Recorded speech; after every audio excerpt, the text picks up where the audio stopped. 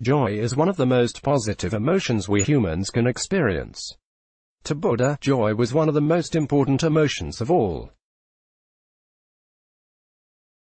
As Buddha famously said, "You have no cause for anything but gratitude and joy." Buddha quote, "Joy is one of the 16 types of happiness." Joy is different to happiness because it is a more light-hearted, good-humored emotion. While we could say, for instance, that we are happy and mean that deep down we feel content, joy means we are specifically feeling that childlikely and ebullience. To the Buddhist, joy is a shared emotion. Buddha taught that we must learn to share the joy of others, in an empathetic or compassionate way. Access to Insight has an excellent article on this. We are naturally born with this ability to share joy. Healthy kids are always laughing with one another and sharing one another's emotions. But as we grow old, our empathy reduces and we are less likely to laugh with others and to share their joy. This is huge because a big part of becoming happy is the ability to empathically share the positivity and joy of other people. You can read more about this in My Ultimate Guide to Happiness. Shared joy is a double joy. Shared sorrow is half the sorrow. Buddha. To create joy, meditate using Smiling Buddha Technique. A Smiling Buddha Technique is an excellent meditation to add to our Buddhist meditation plane. Many people have heard of loving kindness, which is the most commonly used meditation for general happiness and good feelings. Truth is, there is a more powerful meditation for joy. Have you ever noticed how in Buddha statues, Buddha is usually smiling? Buddha found the keys to happiness, and one of those keys is a special meditation technique which just so happens to be called, you guessed it, the Smiling Buddha Technique. Smiling Buddha meditation is used for joy and to increase self-confidence. Confidence is, of course, one of the most important traits that anyone can have.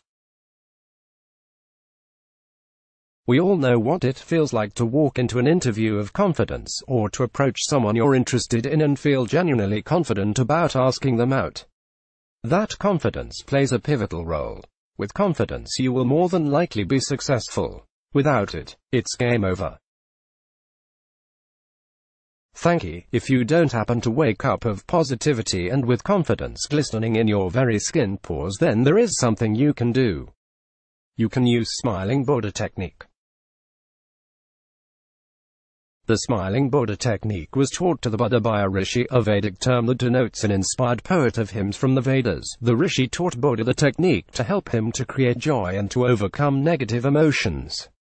The technique the rishi taught to Buddha, the Smiling Buddha Technique, is very simple, but it is also very effective. And despite being first taught over 2,500 years ago, it is still very relevant even in this modern age. The Smiling Buddha Technique is a kriya that involves mantra, mudra and chi, along with focus, eye positions and a spot of Kundalini Yoga. But don't worry.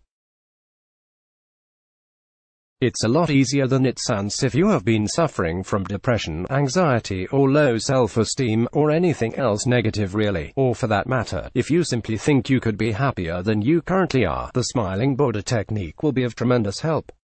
Before getting to the technique itself, let's look at some of the benefits of the Smiling Buddha meditation technique. Benefits of Smiling Buddha meditation. How to do the Smiling Buddha meditation kriya for joy. Sit comfortably with your legs crossed and your spine in proper alignment. You may sit in a chair if you prefer. You may find it beneficial to use one of the sitting positions used in Zen meditation. Put your hands in the Mahagyan Mudra by moving the tip of your ring finger under the thumb while extending the other finger straight up. See the picture above. Move your hands so they are at shoulder height and about 10 inches from your shoulders. Your elbows will be bent and your second and third finger should be pointing straight up. Close your eyes and move them so you are looking at your third eye chakra, middle of the forehead. Be sure not to strain your eyes. Smile. Chant the mantra Satrnama. This mantra means infinity, life, death, rebirth. Meditate on this mantra. For more on this, read Kundalini Mantras. To finish, warm your hands by rubbing the palms together, and place your hands over your eyes. Open your eyes. Save this page for tomorrow so you can practice again. I would love to know how you get on with this meditation. Let me know if you have any questions or comments, or if there is anything that you would like me to add to this guide to help you out. Leave a comment and remember to subscribe to our newsletter. Share this. Paul Harrison is a meditation teacher, author and journalist based in Hamilton,